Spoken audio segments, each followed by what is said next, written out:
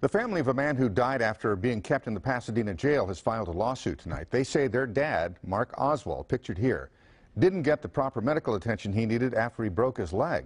Channel 2's Jake Reiner spoke with family and with their lawyers, and we're also hearing the city of Pasadena's response to this lawsuit. Jake?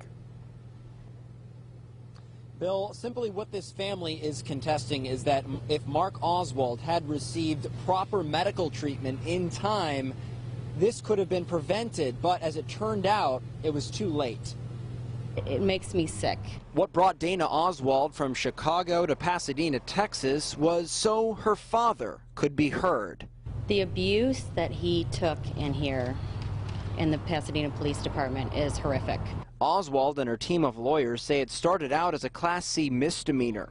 Mark Oswald was drunk outside a Pasadena Walgreens last June, and when he got to the city jail, he ended up breaking his leg. If it were you or your loved one, you would be horrified if you saw the video.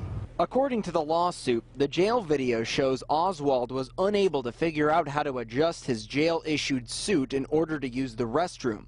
Consequently, he urinated on himself, slipped, and violently fell in his own urine and/or blood. He writhed in pain for 4 hours. He was ignored by jail staff.